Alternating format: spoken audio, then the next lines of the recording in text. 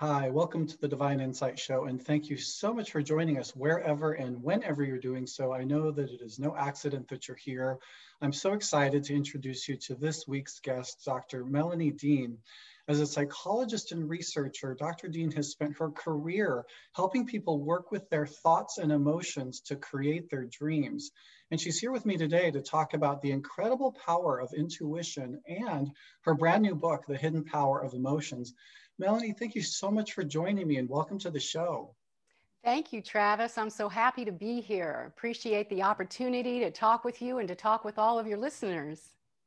Awesome. Yeah. And thank you so much. And, as somebody who, I guess I'm not formally trained in science, but it was something that always fascinated me when I started to learn about,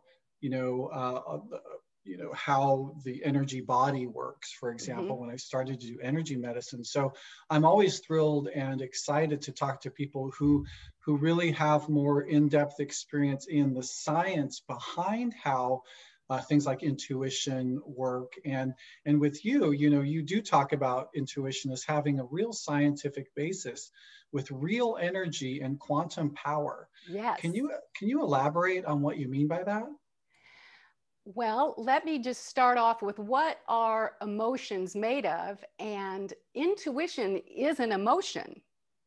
It is your resonance with what is true and right, and for you, it's an emotion of resonance, of understanding truth inside of yourself. And all of our emotions, they are made out of molecules, which are made of the same stuff that everything in the universe is made out of. So they are made out of things like hydrogen and oxygen and nitrogen. Those are the elements of energy that everything in the world is made of. And our emotions are made of those same elements of energy. So the molecule that lots of people have heard of, that we tend to call the love molecule, is called oxytocin. So it is made out of carbon, hydrogen, nitrogen, oxygen, and it has two little sulfurs in there. You probably are familiar with sulfur when eggs get stinky, right? Only your molecule of love isn't stinky. So that energy is real. Molecules of emotions, your body makes them every time you have an emotion. And deep inside those molecules, inside the elements that make that up, there is 300 quadrillion waves per second of subatomic quantum power. Wow. Now your body, it's a heavier, slower moving energy mass, and it only has 100, less than 100 waves per second of energy that's happening in the mass of your body, compared to the power of your emotions with 300 quadrillion waves per second. So just to connect that with how it's powerful inside of you and outside of you, the reason why that's powerful is that your emotions are waves of energy, and they have power when they get in sync with each other. So the waves move together, and when they move together, they share information. They share encoded information. And that is the power of your emotions at work. Now, some of your emotions are more powerful than others, and I suspect we should take a little pause there before I get into that aspect. So did what I explained there make sense? Yeah, absolutely. And I think for people who kind of going back to like some of the basics that you talk about, in your book and in your work, it's really about atoms and molecules. We are all made up of these things. And what was important about what I heard you say is that the power of the emotions is stronger than even our physical body. Yes. And that they have this power innately inherent within them to create, as we understand from, the law of attraction days, right? Yes. That what we think about, we attract. Yes. And so what I understand from what you're saying is that power of the emotions and the frequency is creative. Yes. Okay, great. So how does that tie into a person's intuition? Because I know you talk about intuition as connecting a person with the desires of their heart. Yes. Can you explain what you mean by that and why that's important? So the energy of your emotions communicates with these sinking waves, both inside your body and outside of your body. The quantum communication is what allows our creativity to go to work. Those are the energy waves that are syncing up outside of our body. Now, there's so interesting that your intuition, if you think about it, when you have an intuitive knowing within yourself, you rest in this positivity that this is right. You have a calm knowing within yourself, this is right. You recognize that while it's calm, it's also a conviction. It's also a bump of recognition, a bump of resonance, a bump of certainty that this is right. Well, it's interesting that these waves of energy that connect outside the body in the quantum world, the quantum world is where energy allows creativity to take place, as opposed to the mass of our body operates under some little different laws of physics, but the quantum physics is where the creativity takes place. There's this interesting research out of Sweden from the Blue Brain Project that supports quantum physics. And in this research from the Blue Brain Project in Sweden, it shows that these waves of energy, as they come together, at the point in which you feel this conviction, this resonance, this knowing inside of you, your waves of energy experience a bump up. They experience heightened energy.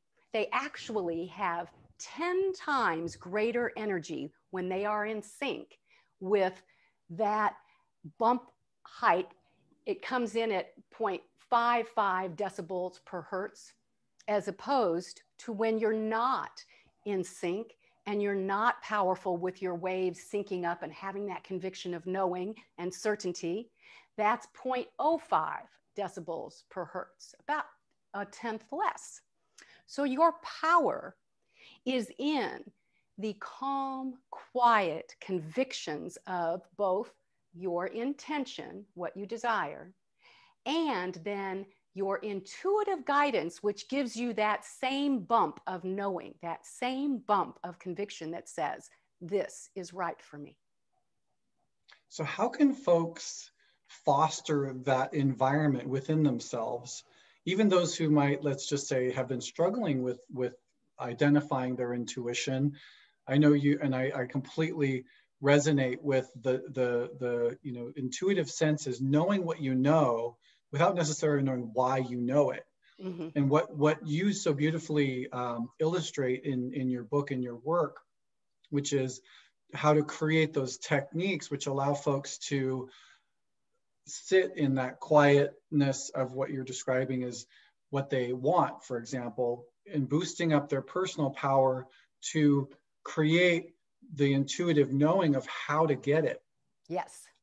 Much like you described in your book, the story of the unfortunate situation of having lost your dog mm-hmm. for a certain amount of time, and you sat quietly and felt your dog as if they were already back, and then you intuitively felt like you should get in your car and drive randomly to this house that wasn't even the house where the dog was at, but the person who had the dog had left their phone number at that house. And I thought, that so beautifully describes the following the intuition without necessarily knowing why.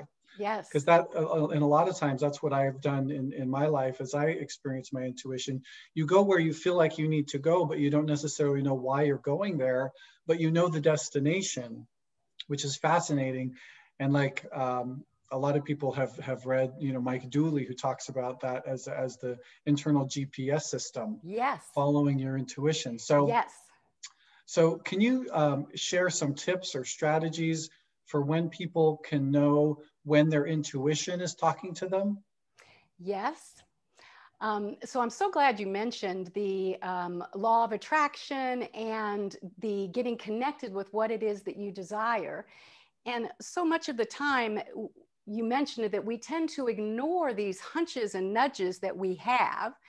And Right. those often are our intuition talking to us. So I encourage all of you listeners to not ignore those. So I'm going to give you an example that I also talked about in my book. And it was such an interesting example of not ignoring hunches. And then I will explain how you can cultivate this inside of yourself. Beautiful. So Thank I you. remember this was a few years ago, and my family was taking a trip to visit my daughter overseas. And my daughter needed a medication that she couldn't get where she was. And I had set my intentions in my quiet time in the mornings to have a calm, smooth, easy preparation for my trip and have everything needed for my family to have a good, happy, comfortable trip. So this was a couple of days before we were supposed to leave, and I was going to go get my daughter's medication that day. And first I was going to go to the gym. So I'm driving to the gym, and all of a sudden I get this strong inner nudge, an inner like push inside of myself, turn the car around, turn the car around. And I'm thinking, well, why do I need to turn the car around? Did I leave the burner under the soup I was cooking that day? Now, okay, so I turned the car around because I do know enough to pay attention to my inner nudges. First of all, I stopped the car and I got quiet. And I thought, is this inner nudge a real one I should pay attention to? And the answer was yes. So I did turn the car around. And then I came home wondering, why am I turning the car around? Again, was it the soup? And I quickly realized, no, it wasn't the soup. And I had very clear push knowing inside of myself, go to the pharmacy now. So I did. So I went to the pharmacy, I gave the prescription, and the woman said, oh my goodness, our order, I have to order this. I don't have enough of them. And it's due to go out in just a few moments. And so I need to even let you go because if I'm going to get this order in. And so for me to have my daughter's medication in time, I needed to be at that pharmacy before I went to the gym. Before they made the order. Yes. So my intuition said, go there now, not later when you had planned. And that is what allowed me the fulfillment of my desires. So that was my intuition talking to me. Now, my intuition was talking to me in the heat of the moment, so to speak. And your intuition is stronger and can talk to you more clearly the more you practice it. So it's so very helpful to practice it during your quiet time first. So if you're listening to this podcast, I imagine you already are knowing the value of your quiet time every day, of being in touch with yourself and being in touch and in tune and connected with your world. So in this quiet time, you probably also already are familiar with what it feels like inside of you when you know something is true for you. So Travis, what are some words you would attach to that when you know something is true for you? And I'm just going to get my light back on here. It went off real quick and I'm sorry. So I'm just going to get that back on. I think, if something is true for you, then you have the inner knowingness, confidence, you have assurances, you have, it was interesting because as you were talking about that experience, I wanted to question you about the difference between a projected ego desire in that moment and what is the actual intuition and the difference between those frequencies, because that's where most of the confusion comes out for people. Yes. But those are the first things that came to mind as you were asking. Well, such good descriptions and also such a good question. Because when we're in our ego place and we have an ego desire, we often are full of mental chatter about why we want that, why it's important, or mental chatter about how come we should have it. And we have a lot of investment in the outcome in a certain way. So our ego wants a particular outcome, and it's very clear about the outcome, and it often has an anxious feeling with it because we're very motivated to get what it is that our ego is desiring at that time. So when you are in touch with your intuitive guidance, you will be in a calm place. You're open to the way in which this is a large world. There are many opportunities for how you can get connected with your desires. And you are open to that. You are open to those opportunities of how to get connected with your desires. And then when you are really in touch with your intuition, you will be calm, you will be relaxed. Most of the time, a feeling of eagerness and a smile will come to your face when that's right for you. You will know it. And it will not have with it anxiety. It will not have mental chatter of why or how or shoulds. It will not have any of that. It will be a calm, eager, hopeful, peaceful knowing within yourself. Beautiful. I'm curious to your thoughts about something that I've come to believe myself, and I'm curious your reaction to it. What I tell people is when they are intuitively feeling, I don't know, that's a no. That's not a confirmation of your intuition saying, yes, that's true for you. So if I always tell people, if you don't know, that's a no. Don't do whatever it is that you think you might want to do because your intuition isn't clear yet. Whether it's not the right time or maybe you don't have enough information. What are your thoughts on that? I think that's really wise, Travis. I think that's good advice when somebody is having a feeling of I don't know, that's not their intuition. I want to clarify, though, that you can have intuitive guidance that feels right for you, and it makes you a little nervous because you're not sure how that is going to carry out, or you're not sure how it's going to work. I remember a time I had a big decision to make, and it related to my brother, and we'd been having some difficulties together. And I felt so clear. I had an idea of what was right to do. And I thought, oh, this is perfect. So my mind had worked a solution. I had worked a good solution in my mind. And I thought, this is it. This will work. So then I took that to my calm, quiet, inner, wise, knowing place, my intuitive place. And I got a no, this is not the solution. And instead, a vision came forward of how to do it. And I thought, I don't understand how that's going to work. So I had I don't know how that's going to work response. But my feeling was like, this is it. So while I didn't understand how it was going to work, I had an I don't know how that's going to work. My feeling of knowing that was right for me, that was calm, peaceful, hopeful, and eager, even though I didn't know how it was going to take place. So there's a little nuance in those words of I don't know. Is it an I don't know because it's not settled, it's anxious, it's full of not quiet. It's not calm, quiet, clear, resonating with what you know for yourself.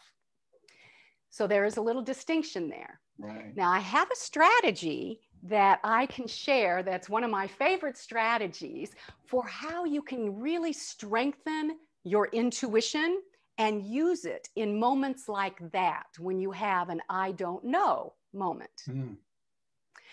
So first of all, I would encourage everyone that's listening to write down their answers to the question that we discussed earlier, which is, how would you describe for yourself when you do know? When you feel calm, clear, and certain of what is right for you? We've all had those moments. We all have those times of that knowing. We all experience it differently. Some people, they just have an inner peace and inner calm. Some people, it brings a boost of excitement and recognition and a great big smile to their face, like, this is it, yay! So we all have a different way of recognizing that within us. So I will share with you, if you're having trouble to have confidence in when your intuitive guidance is giving you a thumbs up or a thumbs down, because that's really what we need. We really need that confidence that our intuitive guidance is saying, yes, this is right for me. This is right for us. Or no, this is not right. So you can practice this, and the way to practice it that I like to do is to get clear on what my yes-no signal is from my intuitive guidance. So I review this in chapter 11 of the book. I'll go over it here. What you can do to get clear on your own personal yes and no signal, because this is your signal from the way you will recognize when your intuition is talking to you with a yes or a no. You can start by asking yourself an easy yes-no question and pay attention to what it feels like inside of yourself with the answer. Mm-hmm. So, for example, you can say, my name is Gertrude. Now, if your name's Gertrude, choose a different name. But if your name isn't Gertrude, pay attention to what is the feeling inside of yourself that says no, because that's not your name. So it's a no. What does that feel like inside of yourself? Do you get a little tension in your stomach? Does your mouth kind of pinch up in a mm-mm? Do you have kind of a tightening of your muscles? Do you just have a calm, clear, nope? Now, some people have said to me, I don't feel anything. You tell me to do that and I don't feel anything. Well, I would say you're just not quite in tune yet, because you do feel something. You have a no. Your body knows that's a no. So ask yourself perhaps a different question that's still clear, but is a clear no. Like maybe there's a time in which you've had a misunderstanding with somebody and you caused some hurt. You caused something to happen and you feel badly about that. I'm guessing you didn't mean to cause hurt. So a question you could ask yourself is, you could bring that image to mind and you could say, did I intend to cause hurt? Your answer is going to be no, you did not intend to cause hurt. Well, what does that no feel like inside of your body? Is that a calm knowing of a no? Is that a no that just is a rest? You rest back in the knowing. So that is your body giving you the knowledge of how you can tell when something is true or not true for you. Now you can do the opposite. Now this time with your name, say, my name is, so Travis, you would say, my name is Travis. And you are going to pay attention to what that yes feels like inside of you. Where do you feel that yes? Do you feel that yes in a smile on your face? Do you feel that yes in a happiness in your heart? Do you feel that yes in a peacefulness in your gut? That yes is the same way that your intuitive guidance will talk to you every single time you ask. So be sure to ask your intuition questions that will be in alignment, like, is this best for me to do now? Is this the right solution? Is this hunch? Is this nudge one I should listen to? Ask in a way in which your intuitive guidance can help you in that way with your yes and no responses. Thank you. I love that. And I think it's also helpful, as you've described, the follow-up question. Are you sure? Is this really the solution? Because I think we can project, as we were talking about earlier, what we think the solution should be, and then presume it to be the case without asking our true higher self, if you will, or our intuition that very question. And just for those of you watching on the YouTube, I just want to show you the book here. It's The Hidden Power of Emotions. That's the book that Melanie is talking about. That was just released. Very exciting. How to activate your energy field and transform your life. And what I also appreciated about the book was the very simple, though elegant exercises and tips, tools strategies that you describe for folks, because I think, we tend to overcomplicate situations often in our lives, and having things broken down in a way that are easy to apply is so wonderful.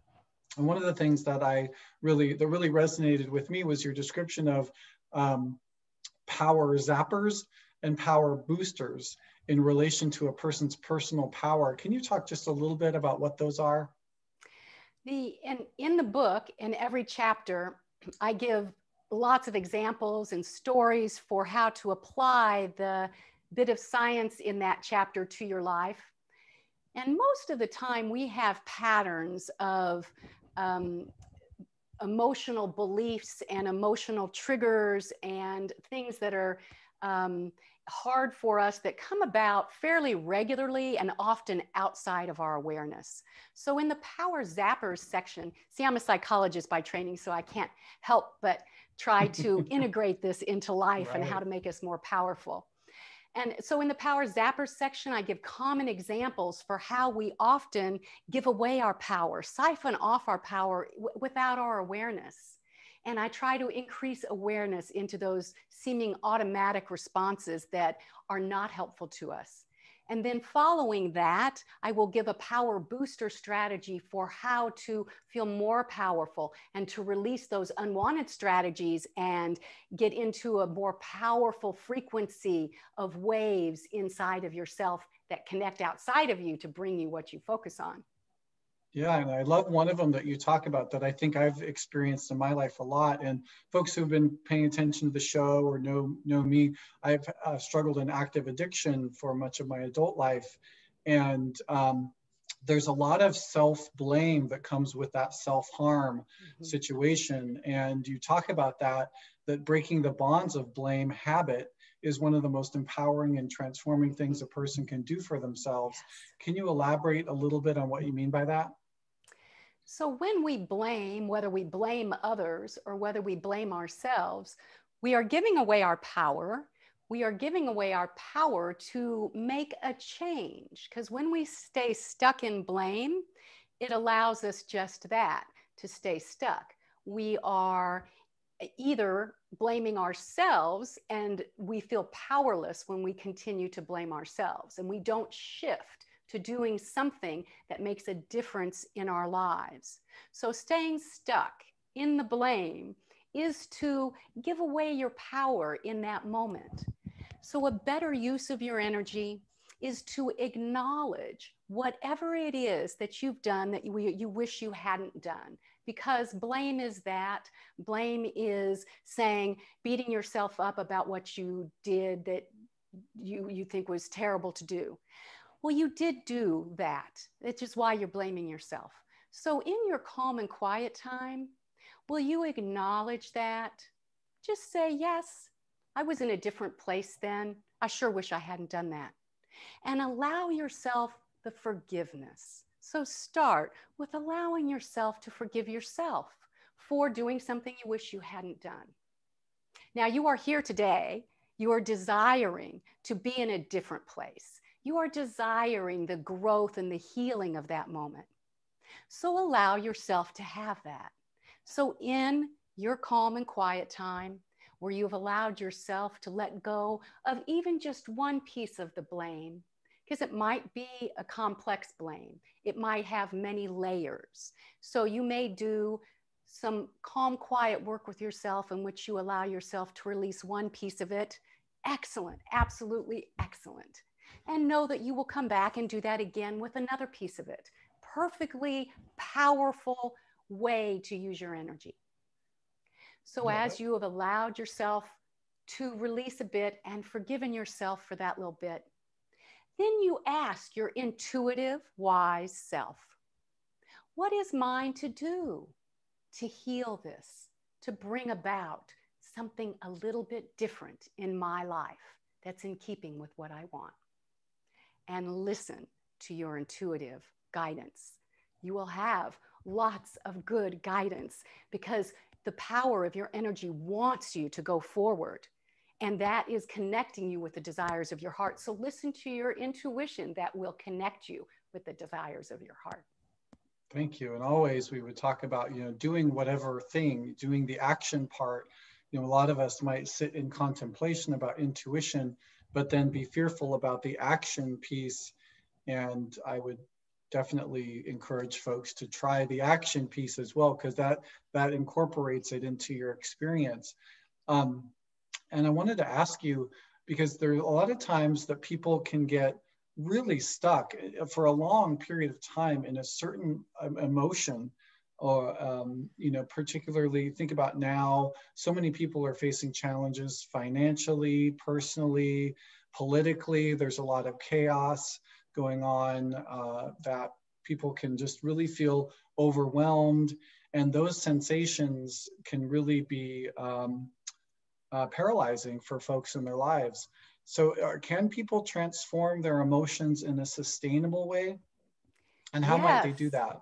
absolutely. That is such a good question.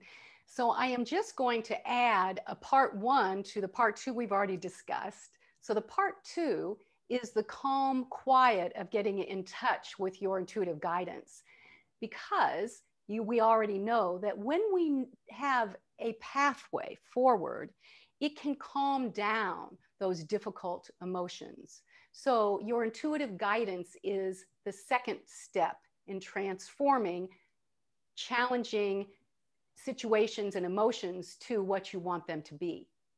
So the first step is in setting clear, calm, peaceful intentions for what you want.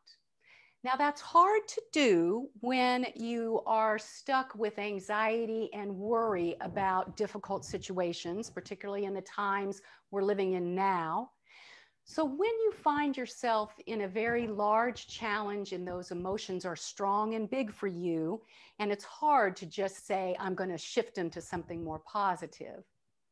One way you can do that is to ask yourself to get in touch with what is it that is important to you in this situation. Now, it's not going to be something that's important to you related to changing somebody else. It is something that is important to you. You value it.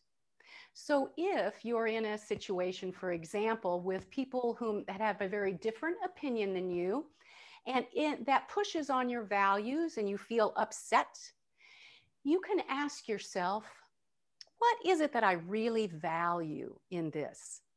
You likely value the relationship that you have, or you wouldn't be talking with these people. You also likely value being understood, and therefore you also understand that they want likely the same thing. You likely also value making a difference in the world and making the world a little bit better, which is why you had such intense emotions about that.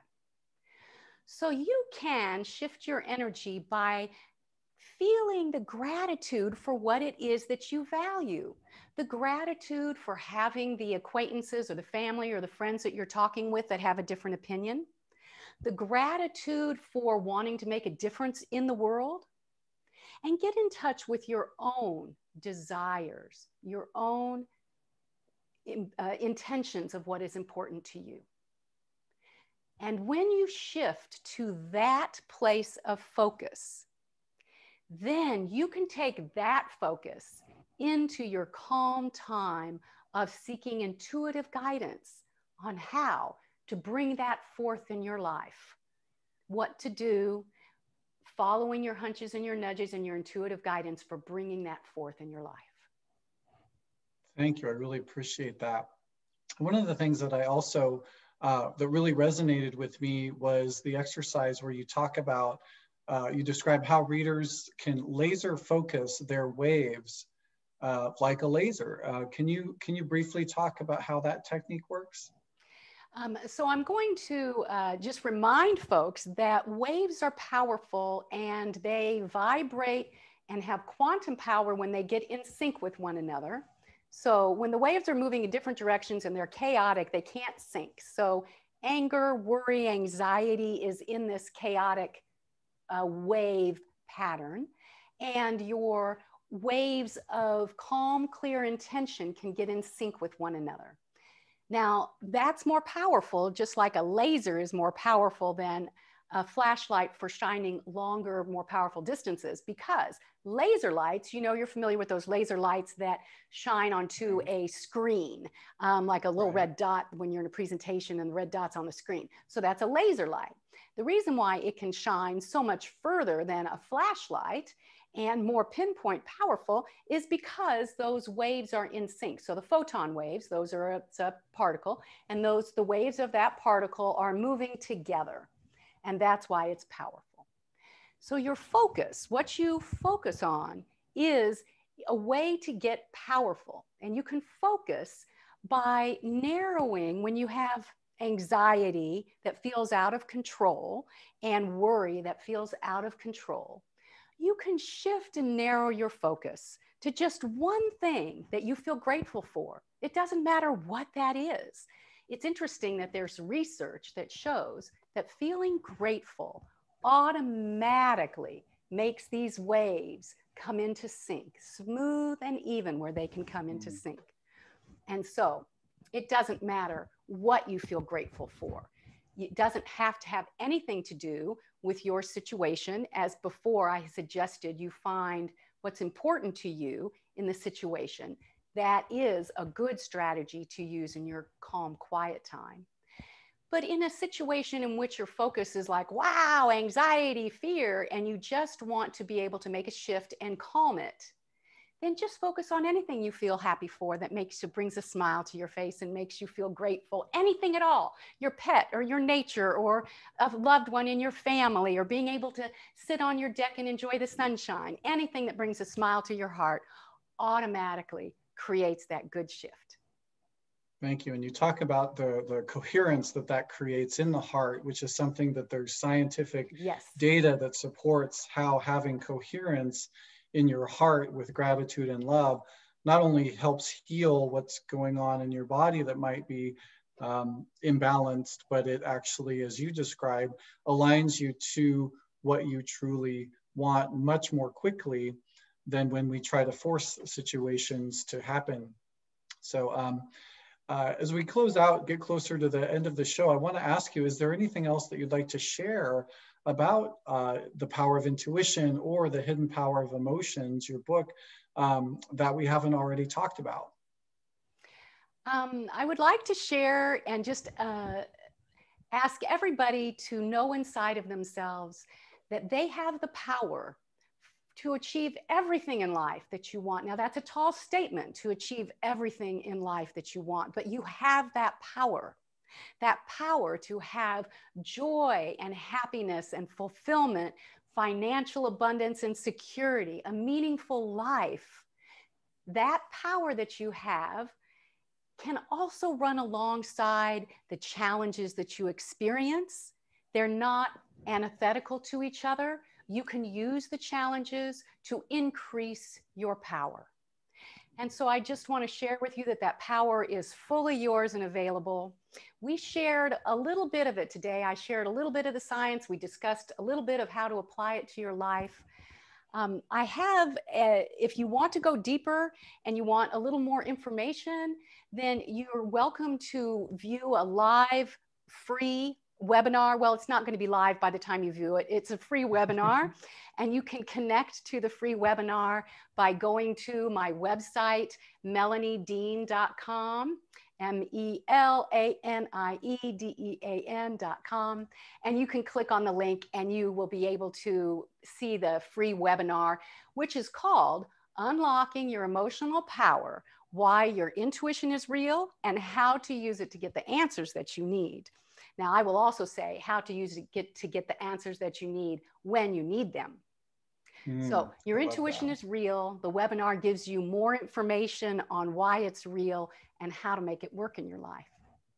That's awesome. Thank you so much. And is that how you prefer folks to get in touch with you if they're interested in working with you, is by going to your website, melaniedean.com? Yes, there's a good way to get in touch with me. You can contact by email.